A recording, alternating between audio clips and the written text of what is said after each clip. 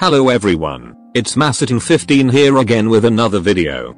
Today we're going to talk about the ancient relative of my favorite fish, the dastilbe.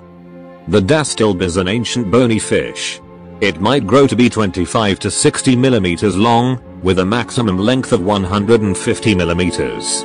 It was most likely an anadromous fish, which means it spent most of its life in the sea but spawned in fresh water, reproduce.